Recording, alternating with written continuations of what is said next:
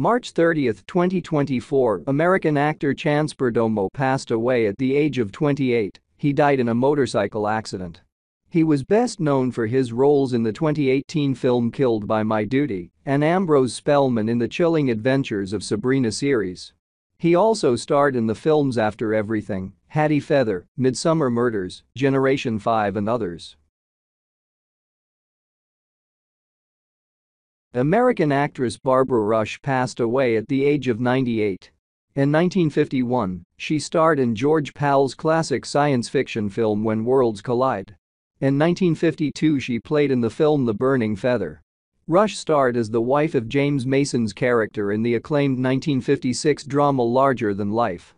She was the love interest of reluctant soldier Dean Martin in the war story The Young Lions and of ambitious lawyer Paul Newman in The Young Philadelphians.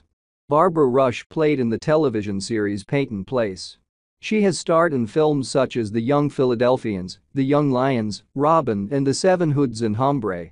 She died on March 31, 2024.